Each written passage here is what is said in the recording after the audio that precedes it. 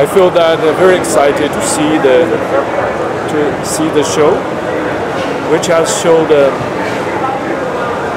fiber of Nepal's economy and Nepal's determination to transform your transportation systems, to embrace the new technology, to embrace the green technology, and also to embrace the environment.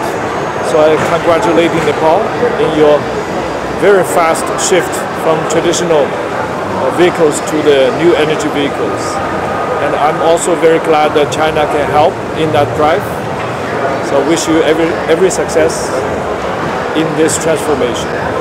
I think the Chinese government is very adamant in adapting to the challenges, especially in the environment. That's one of the examples that Chinese government take very responsive policies to cope with the climate change challenges, come up with solutions through technological innovations. So that's why that nowadays we can all benefiting, not only the Chinese people, but the people from the world, and benefiting from the new technologies, which is embracing the new energy, clean energy, green energy solutions from China. So we are happy to do that, and we are ready to work together with all the countries, all the peoples, to embrace this new era, to giving us a better environment, a clean environment.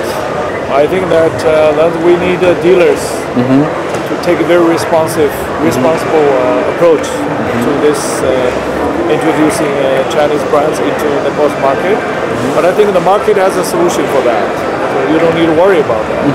For the EVs, the maintenance of EVs is much more easier than the traditional cars.